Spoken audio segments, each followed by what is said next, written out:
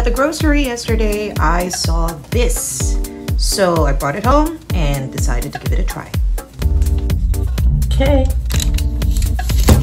It's starting to melt because lights. Okay, so I don't know if you can see it. It's got like those coconut bits. It's melting in my hand, so I'm just like, okay. Immediately, coconut.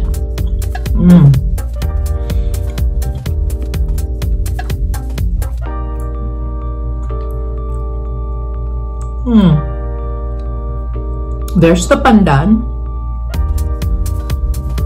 Okay, so it does taste like a chocolate buko pandan. Oh, now it has a lactic aftertaste.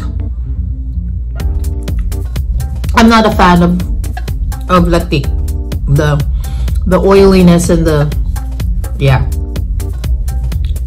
it has a lactic aftertaste. But overall, I would say yeah. This would be good, I would say, as a very good topping for like any coconut dish or coconut dessert. I could see this with a coconut rum drink, like either as a garnish or part of it.